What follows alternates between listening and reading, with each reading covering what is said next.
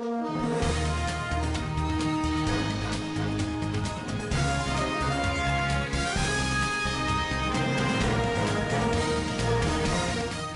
Citizen Coalition for Change (CCC) has said that President Emmerson Mnangagwa is a failure and that Zimbabwe is not prepared for the next elections, which are set to take place in less than 2 months.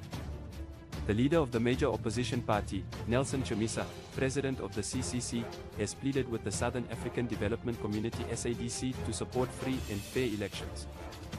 Mnangagwa has assured his supporters that Zanu PF is unstoppable and will not seek control.